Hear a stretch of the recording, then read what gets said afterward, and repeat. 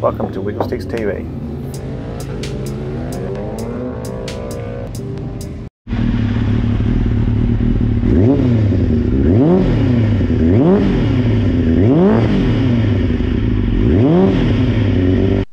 Couple of things I have realized that I need to do to the old SRAD is put the Factory Pro jet kit that I have here, because the full system is the carbs aren't running optimally with that.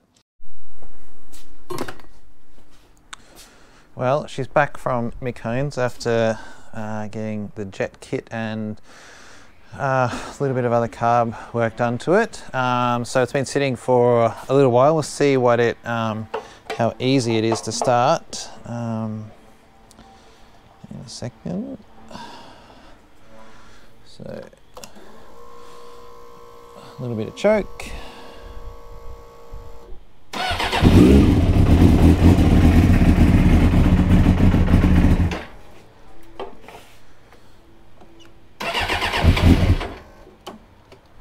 Bit more choke.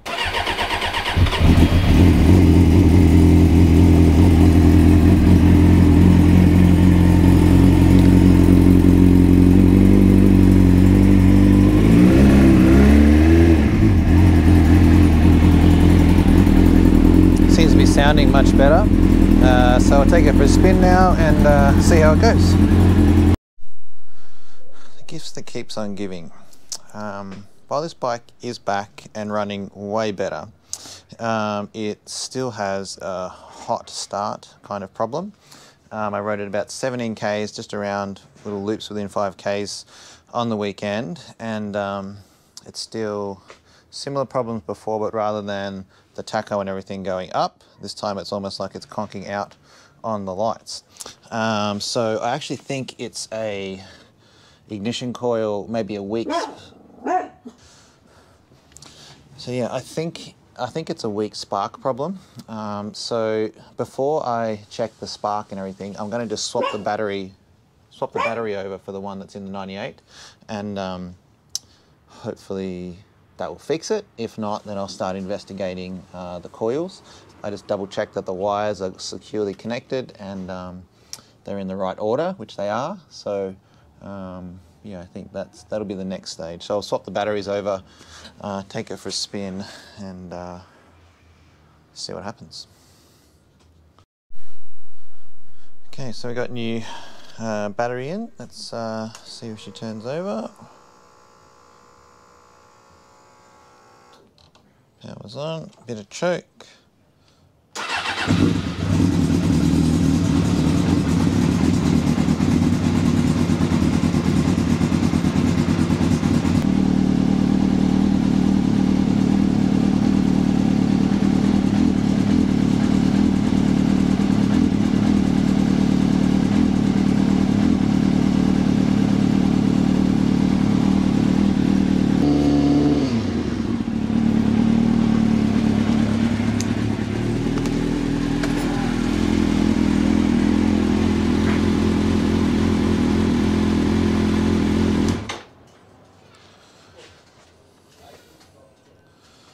Well, it seemed to start and turn over a little bit quicker. I'm not sure that voltage is actually high enough when it's charging, so I'll just grab the manual and see what that's supposed to do.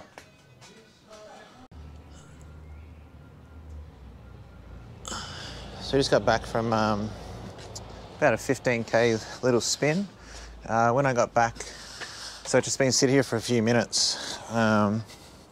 When I got back, I checked the voltage while it was running. It's 14.6, so it seems to be charging the battery okay. Let's see how we go.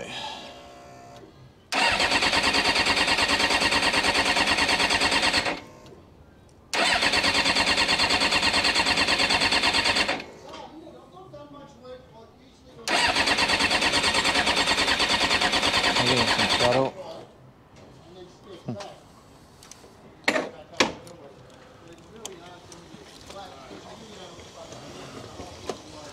Oddly annoying, I must say. So let's see.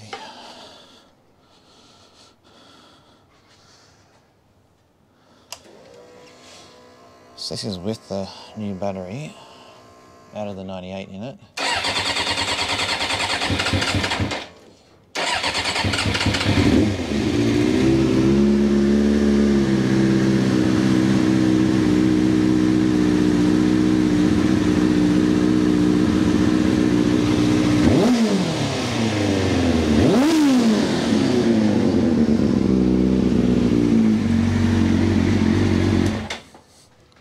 So what I would say is it definitely smells like fuel.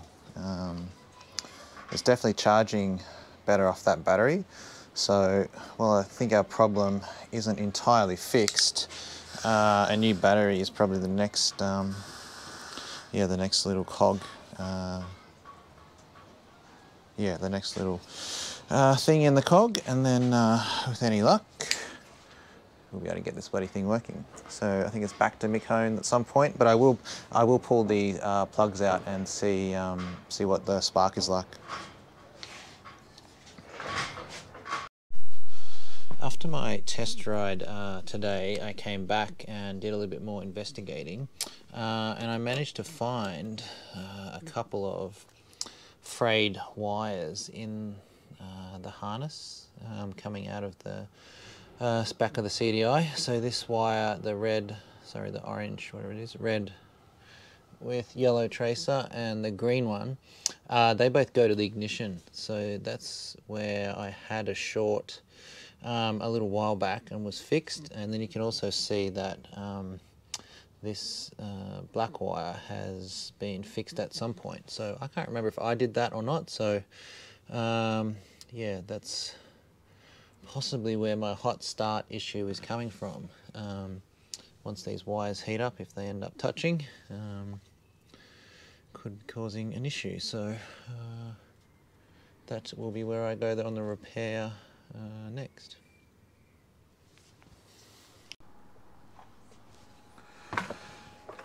So I've been doing some investigation on the wiring diagram. Hopefully this comes out okay.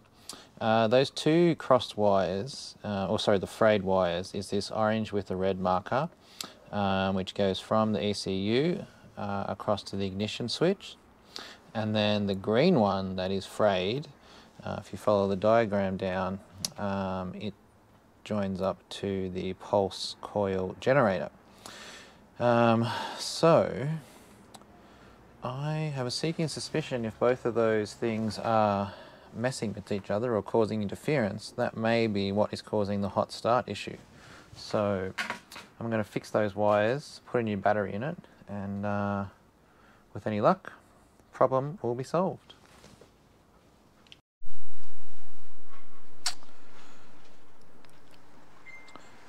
Today I finished up just insulating the wiring in the back of the CDI in there where I think it was shorting out, down in there somewhere.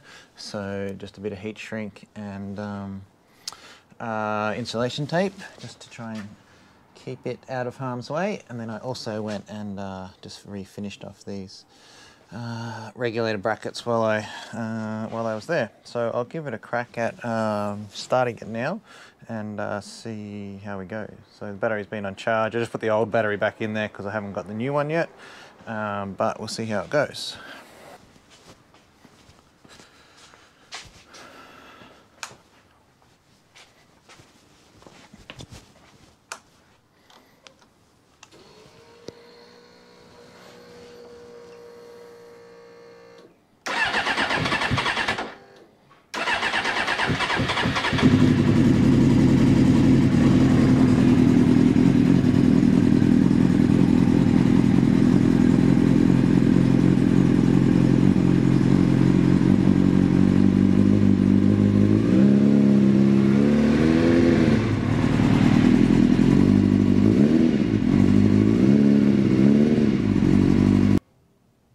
And then more recently, I had a look at this earth lead that came from the negative terminal on the battery to the engine it's supposed to earth to, whereas I had it earthing to the frame, which is kind of a silly mistake, but relatively easy to fix. So then when I took the wire off to investigate it a little bit more, I noticed that the terminals and the wire that leads from the top part of this into this part of the harness was frayed, and you can see from the image on screen just how bad the wiring was. So I ended up pretty much junking maybe that much sort of wire that was coming from inside of the harness was all burnt. But there was a factory join here where it breaks off into another part of the harness. The wire was fine back to there. So I ended up getting a different one of these that I had lying around. I've cleaned it all up. This wire is good, so I've fixed that terminal up now. So then I'll be able to just connect all this back up, and with any luck, my earthing issues will be fixed. So that's essentially where we're sitting at now. So I'll just go back and put all this back together, and then if it doesn't rain this afternoon, I'll be able to get out and take it for a spin. So fingers crossed.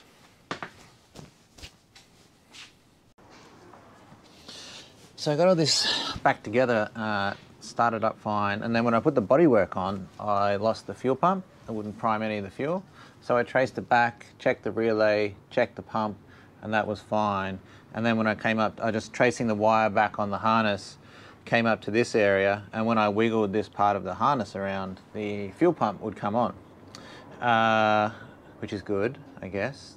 However, when I had it started, I was just touching these wires here, and these wires all the way back here and some of the ones on this side of the plug were getting super hot. So I'm going to have to pull this apart a little bit. This is a bit of a bypass because I had a key switch eliminator on here that was faulty. So I'm going to undo these a little bit now and see if I can investigate a little bit more what's going on. When I did move this harness around a little bit when it was running, it actually cut the bike off. So obviously there's something not happy either in the terminals or in some of the connectors or something in here, something shorting out. It did short out in here once before, so I'll just have to see exactly what happens when we investigate into here a little bit more.